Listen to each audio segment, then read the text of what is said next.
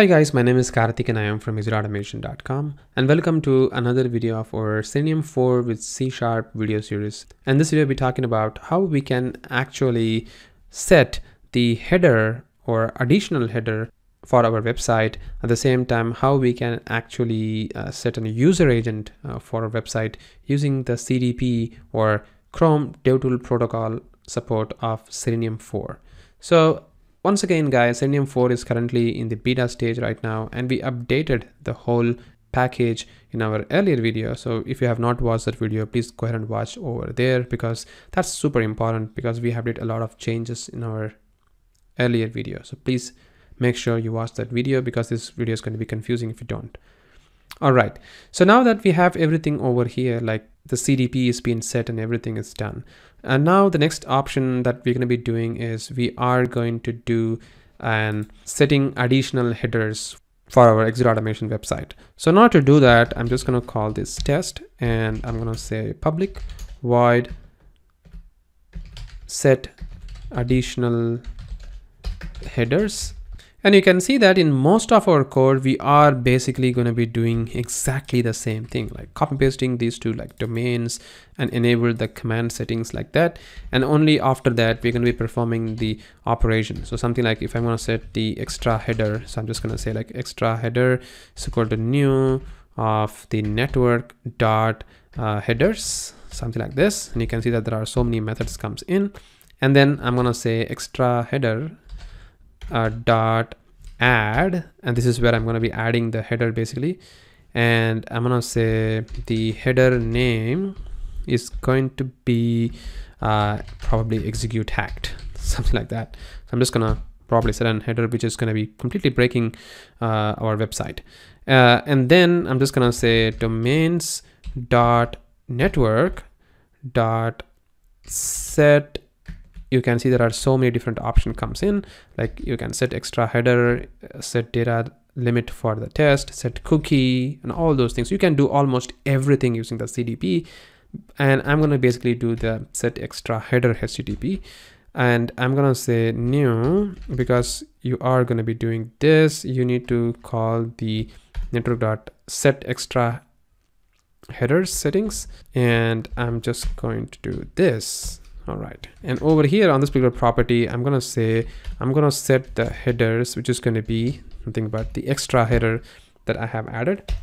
Oops, over here.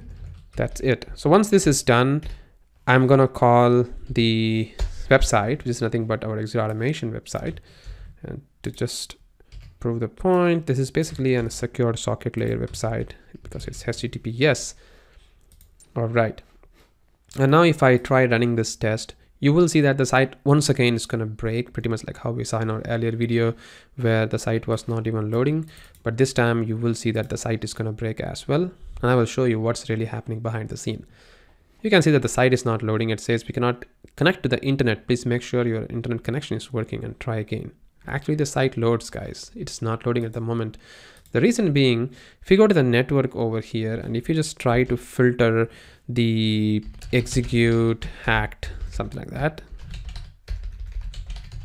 over here, you can see that in all our requests, even for a single image for the SVG which has been went, we have actually set a header name like execute hacked. So we are trying to hack our website with the wrong header information. So this is what is happening at the moment. Like it couldn't be able to really load any of the details, like even the manifest file. You can see it has the header of execute hacked there. So the site is not going to allow you to do that, because the site is not really built for that particular header and it's breaking. So this is the way that you can set an extra header for your website if you really wanted to. And you can test your site, like if it doesn't really accept any extra header, like how we are testing it over here. And as I told you before, while the video was beginning, that we are always trying to set these two lines of code for each and every operation that we are doing. So why not? We can just cut this particular piece of code, or because this is going to be a DevTools session domains, which is going to be something like protected DevTools session domains. So probably I'm going to say DevTools session, something like this. I can just do that, and I can cut this particular piece of code from here, and I can paste them something like this, and we're gonna call this as DevTools sessions, and I'm gonna say the same thing for this one as well. All right, so this should be all right now.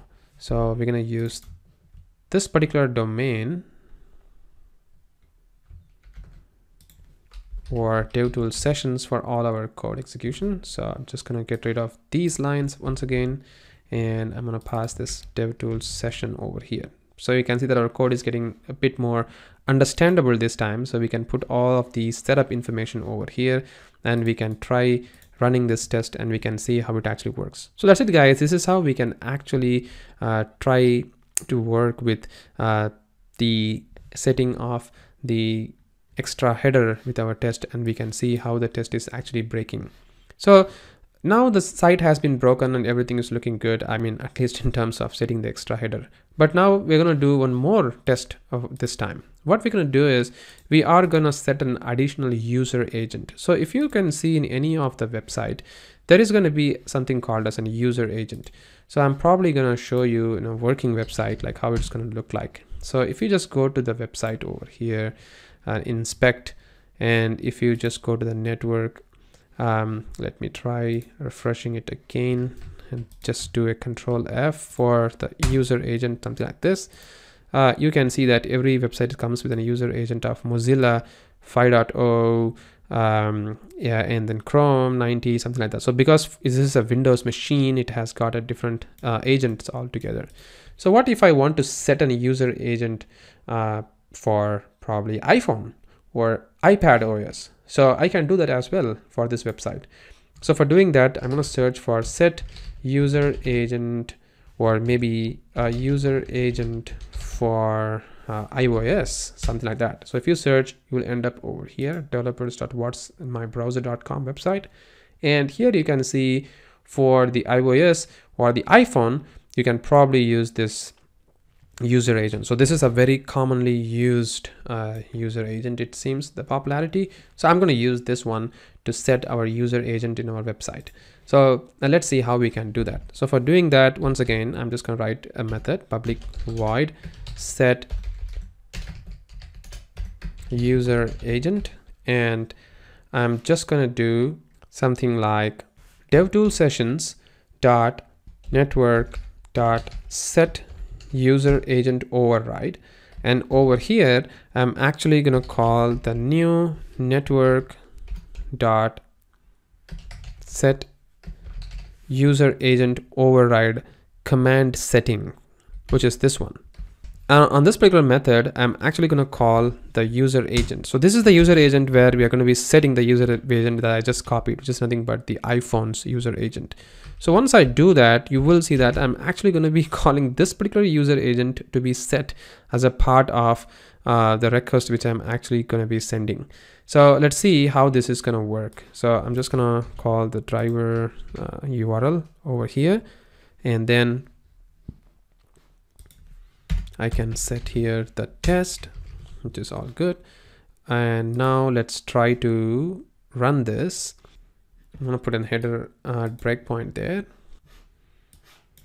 So you can see that the site is going to start loading.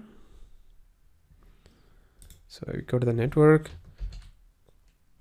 Oops, Control F. And let's search for the user agent over here. And within this particular user agent, you can see that this time the user agent is actually for iPhone CPU, iPhone OS, something like that. So basically it is trying to set the user agent even though I'm using a Windows machine. So this way we can actually test how the application behaves based on different operating systems or different environments. So this is one of the requirement which we need to go through while we do the testing, because most of our testing, like analytics, like Adobe Analytics testing or site code testing or Google Analytics testing, requires what agent which we really use while testing the application. And with this CDP power in our Selenium 4, we can actually set the user agent something like this, and we can test it. We can also do some sort of assertions if you wanted to, like whether the user agent is being actually set or not. So in order to do that, we can actually do some sort of wait, something like this. And I'm actually going to set the manual reset event slim, and then I'm just going to add this event handler, and over here I'm actually going to do an assert that e.request.headers of the user agent is or contains, like does contain something like a CPU, iPhone 12 OS, something like that. Probably, I'm not going to put the whole thing, but I'm just going to say if this is going to be CPU, iOS 12, something like that. So this is the assertion which I'm going to be doing, and I'm also going to say the request sync dot set over here so that it just syncs, and I can also wait for the particular event to happen. And because this is an event, we need to actually handle this as well, like DevTools dot network dot request will be sent. I need to do a request event handler, something like that, and I'm just gonna say request sync dot wait of time span from second, probably 6 seconds or something like that. I'm just gonna say some seconds over there. So let's try to do if the assertion works fine or not.